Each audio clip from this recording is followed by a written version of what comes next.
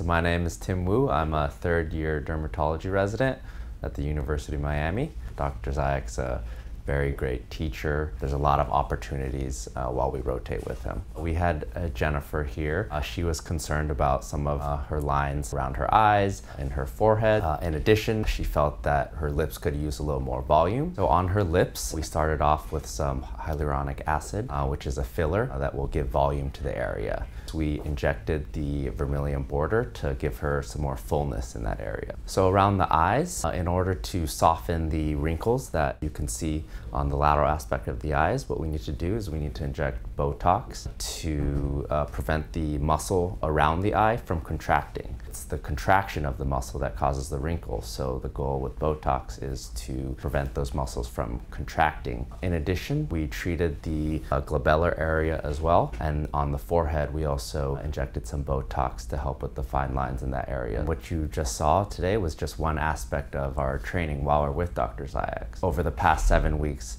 we've also done a lot of Mohs surgery as well as medical dermatology. It's been a great pleasure working with Dr. Zaiac, and he's always looking out for his residents. I've had a lot of hands-on experiences. I just want to thank Dr. Zaiac for being such a great mentor and such a valuable resource as well as asset to our training in dermatology.